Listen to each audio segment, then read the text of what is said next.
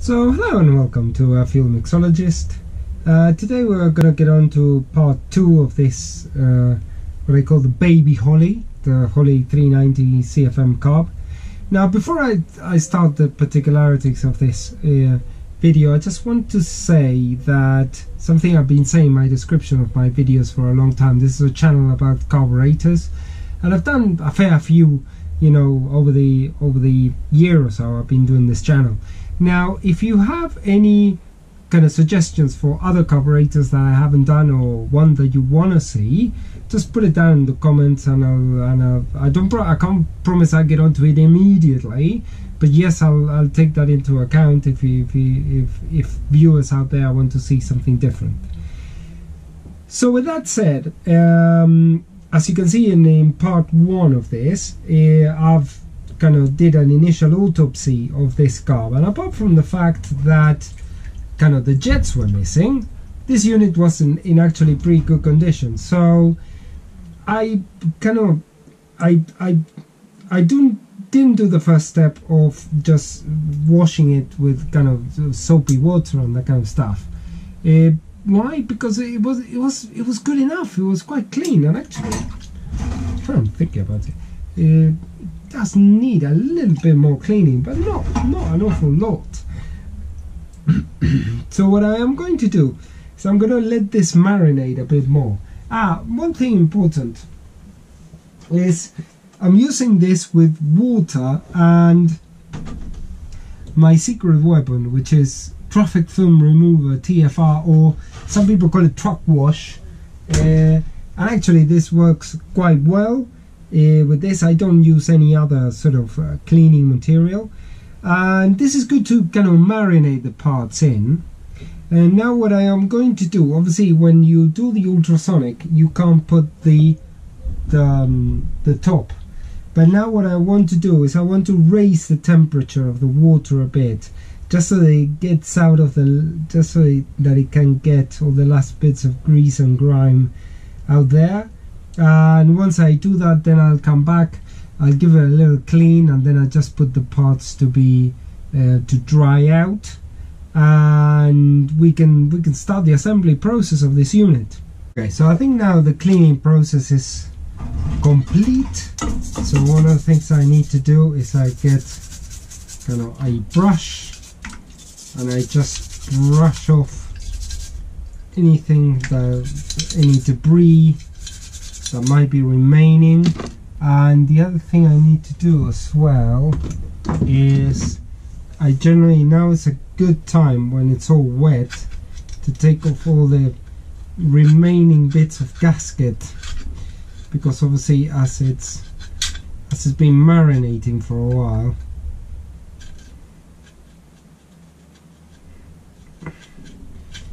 it's much easier to take out like so. So all of the gasket here on the top is coming out quite easily, which is a good thing.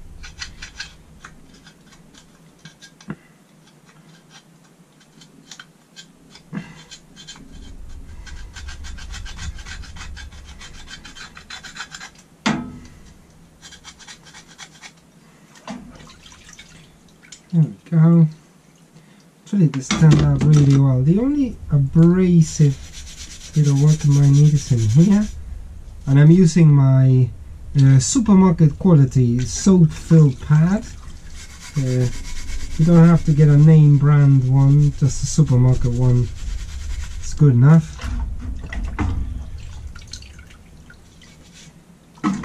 And this turned out to be pretty good. The fuel bowl also is quite nice inside, which is what you want. Just let me take this off and take this off. Excellent. So fuel bowl, one of the fuel bowls, the other fuel bowl. This may need a little bit of blasting. What I need to do with this one as well is take off the little bits of gasket that have remained.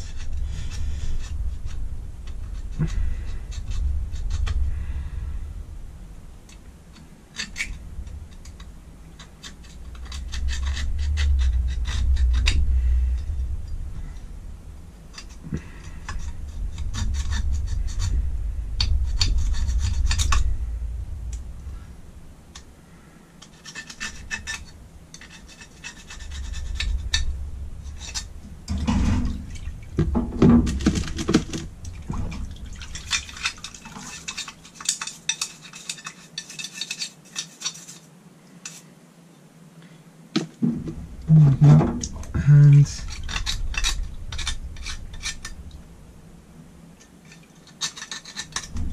yeah. Let's have a look. Up there.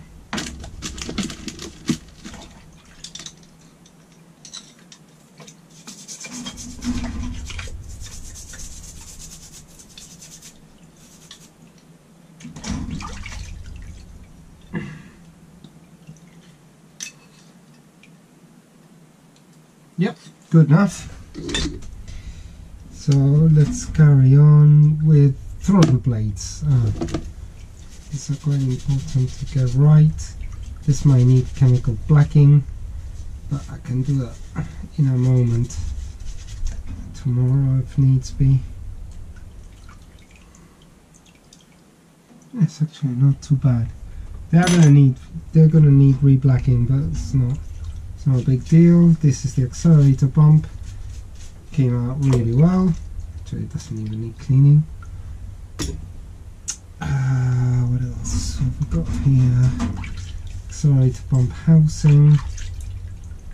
That's it. It's clean. Yeah, I love this machine. Secondary throttle plate.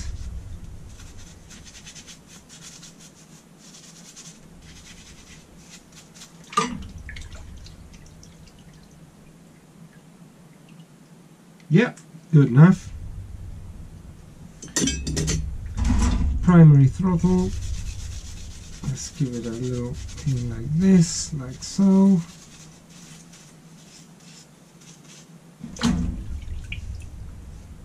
There you go. You wouldn't recognize it that it's not the same, but it actually is the same. Transfer tube. This one always benefits from a little clean. Not necessarily a clean inside because it was very clean. Oh yeah, it's very clean. Like that. There you go, that's done. Another one that's done. Base plate. Now this, yeah, that's very clean. So this might need a bit of this.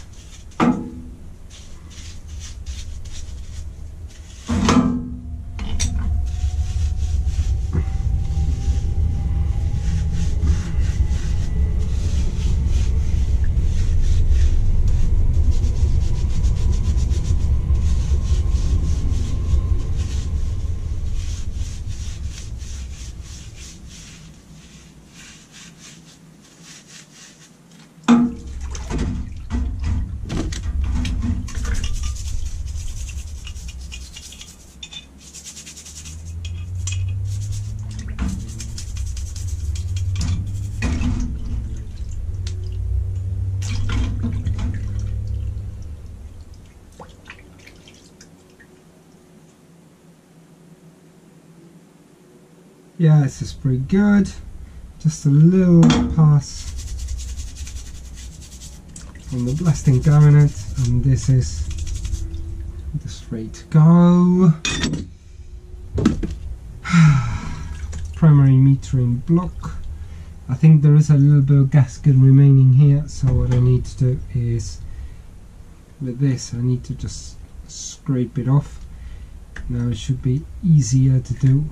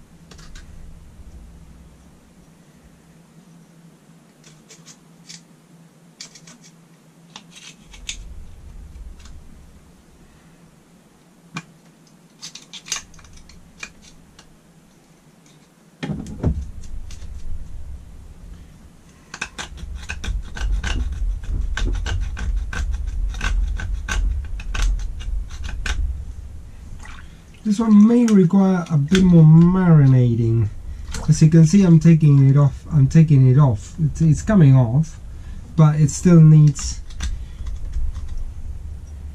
a bit more. I hate this sort of gaskets. They're terrible. And generally what happens with these things is that when you put it like this in a solution, basically what happens is the topmost layer gets wet, but then as soon as you scrape it, there is a layer underneath that is not quite ready to come out, and that can be problematic. So therefore what I'm going to do now is I'm going to give it a little bit of a scrape with a metal one of these. There you go. And therefore I'm exposing here the bits that might have been dry, and if that marinates a bit more overnight, by tomorrow it should be nice and easy to take out.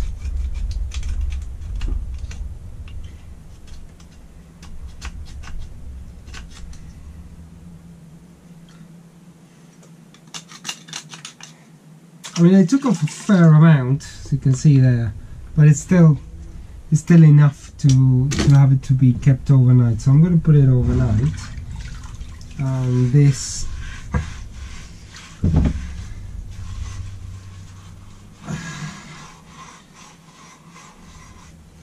the balls are always tricky.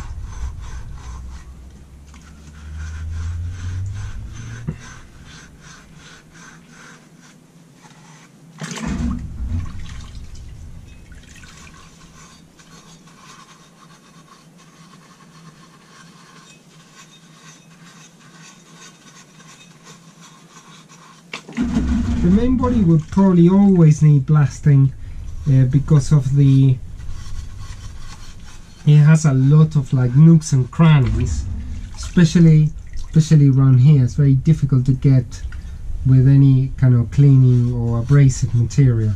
So the best is just give it, the best clean you can, and then it's off onto the blasting cabinet. But at least if you've given it a clean, it's going to make the blasting cabinet work much quicker and effective. So what I need to do here is I need to take off the.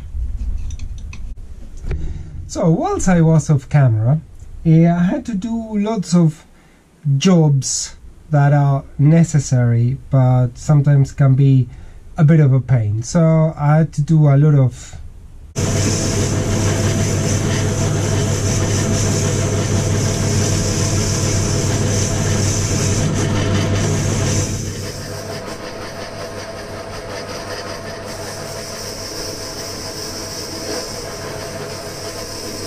And once you finish with all the grinding work, you need to start doing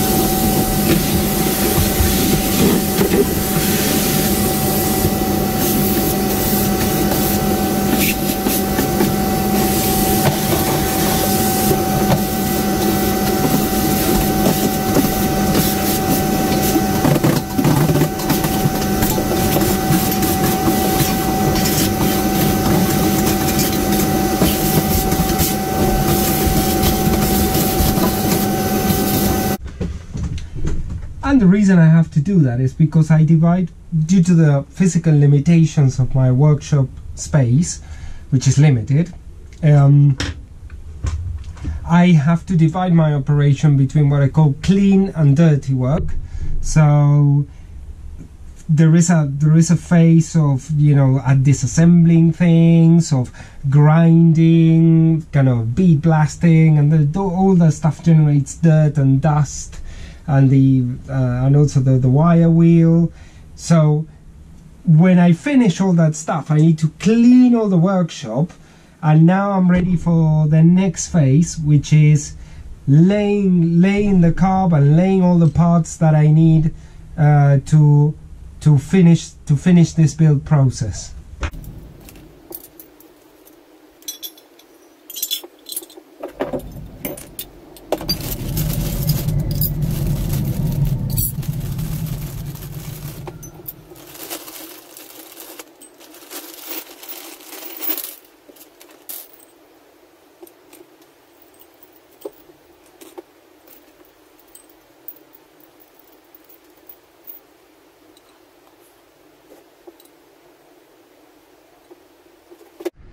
So now I've got all the parts kind of laid out here. Here I've got everything I need to, you know, assemble this thing back together.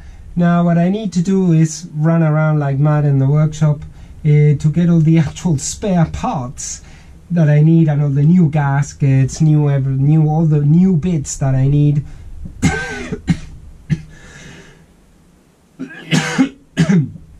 to build this unit completely. So here is going to be in slightly accelerated fashion.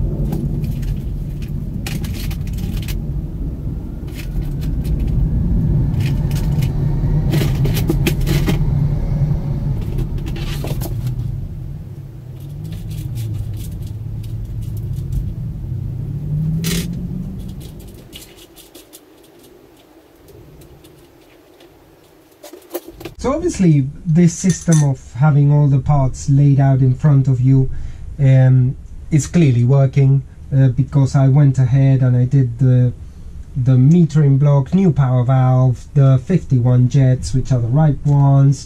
I put the metering plate back on. I did the fuel bowls, the accelerator pump, new fuel pump. So I did a fair amount of things in not a long period of time. So now what I need to do is I need to do kind of the base plate. Remember, one of the things that I didn't show that we did whilst we were off air, so to speak, is I did chemically blacken this the throttle plates. The reason why I do that is not necessarily so they look good, but more so that they can be passivated, so I know for a fact that they won't corrode. So now what I'm going to do is I'm going to assemble this unit here. I've already done a video of how to do this, so I'm going to just cut through the process, and we'll be back once I have this thing ready to go on the body, and then I'll assemble everything. Okay, so now we got positive base platage, and therefore, since we've got that, we might as well just start the assembly process properly. So what I do generally is I put this facing down, and I get my base plate screws that I've cleaned earlier, and they're all around here, very important.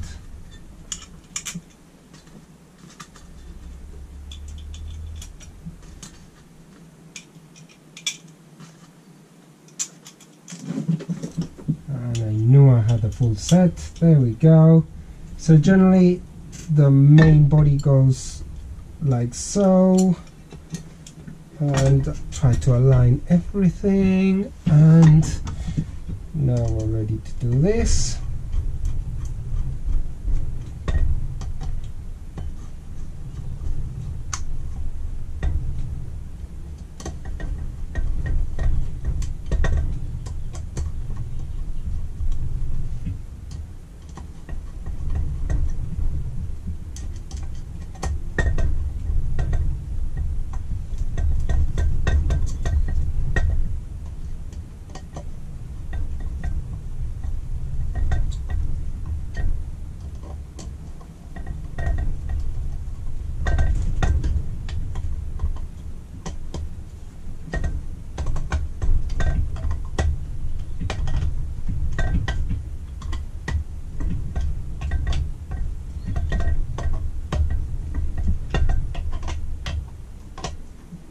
Okey-doke, that's nice and tight, and now we're ready to do, so I'll do the primary side first. Let me see if it's got the transfer tube. Yes. So it would be a mistake if it didn't. There we go. So now just 1, 2, 3, 4. And basically you need to press on the accelerator pump like so, so that you can put it in. There we go, good enough.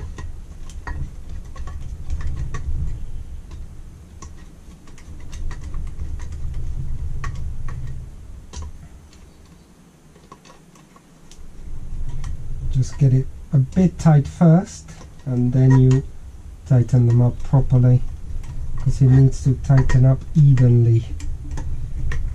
There you go.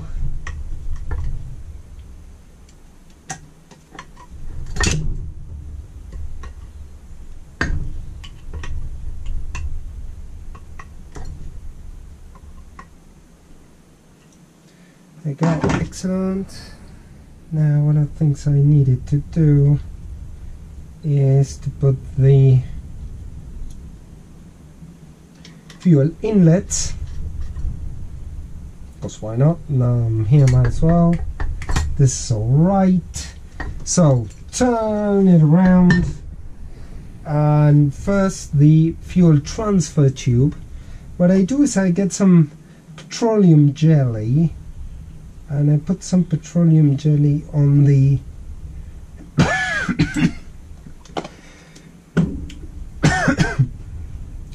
on the O-ring, so it's easier to put there, so it slides in, and then it's very simple. So the 4 screws,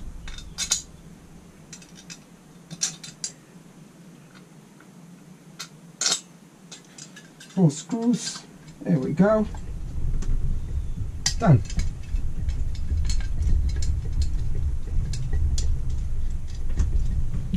Obviously this unit came out quite well.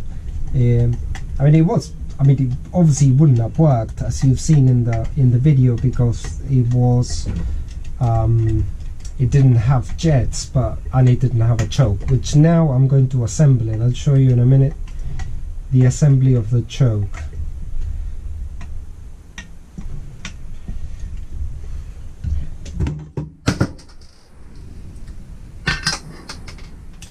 So there we go. This is the base carb assembly 390 CFM Holley.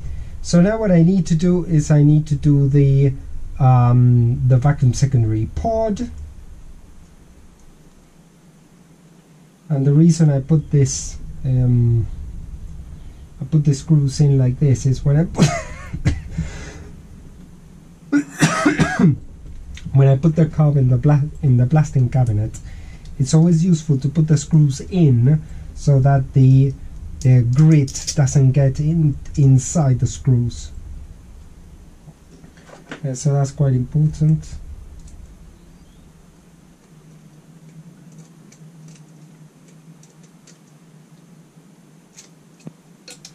There we go. So what I need now is, it's very important that you put this cork gasket between the body and the vacuum pod.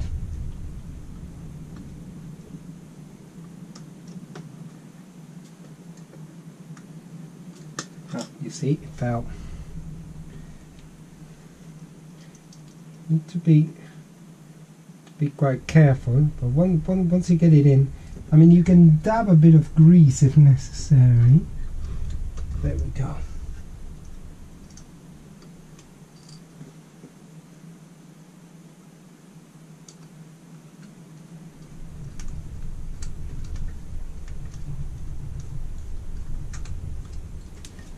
Once I've got it more or less located, there I go, yeah, fine.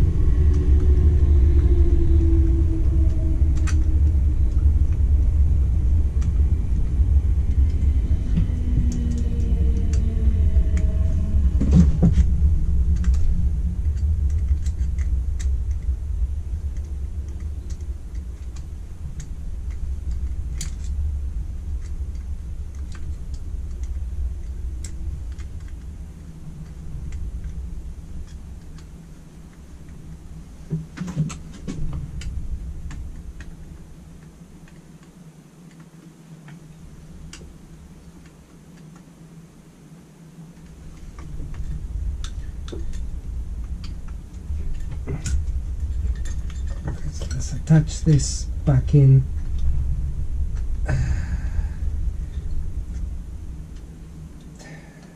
Full shaft.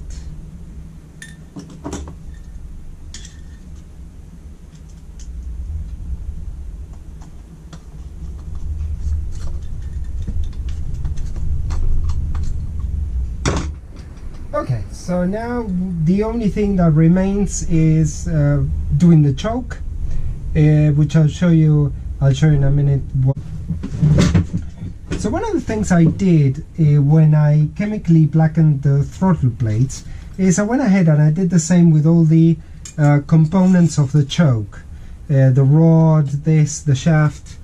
So okay, there is a bit of an order of integration on this, because if you do it the wrong way, you can get scuppered. So the rod goes first, rod, then shaft, rod, then shaft, then choke plate. Once you've got the choke plate in, you just use the 2 screws. I've got new ones, but it doesn't matter. Sometimes you can reuse them. These are not that crucial.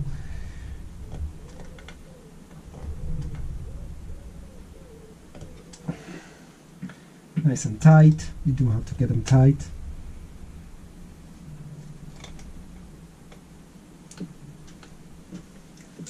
So once I've got that, then you just move on to the choke assembly. Now the choke assembly is quite important that you get this underneath this, the arm, the red arm. Generally it's a red arm, because this needs to pull it down. This can be a bit fiddly, but generally if you do like that and you give it a bit of throttle, there we go. So now I'm ready to start screwing this in.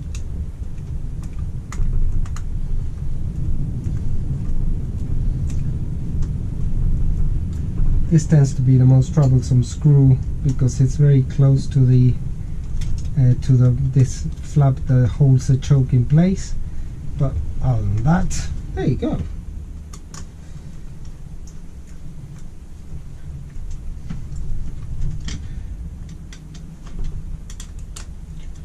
Brilliant. And this goes inside here, and that's it. We got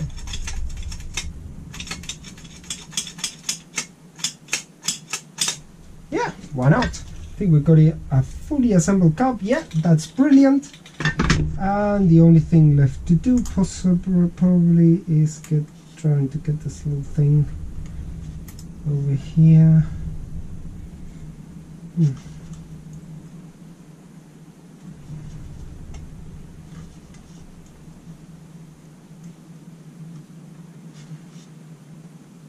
Here, what I need to do is I need to change it, but it's not a big deal. Or I can just give it a bit of extra persuasion. Or maybe it needs to go like so. Yeah, that sounds like a better idea.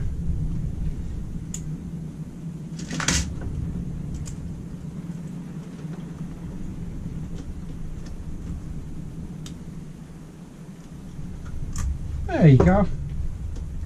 That's it. It's done. Brilliant. Now the only thing I need to do is I need to take some pictures of it, put it on sale and that kind of stuff. But altogether, it's a nice little unit. Obviously, I've sorted out all the problems with it, and it's ready to hit the road one more time. So I'll see you on the next episode.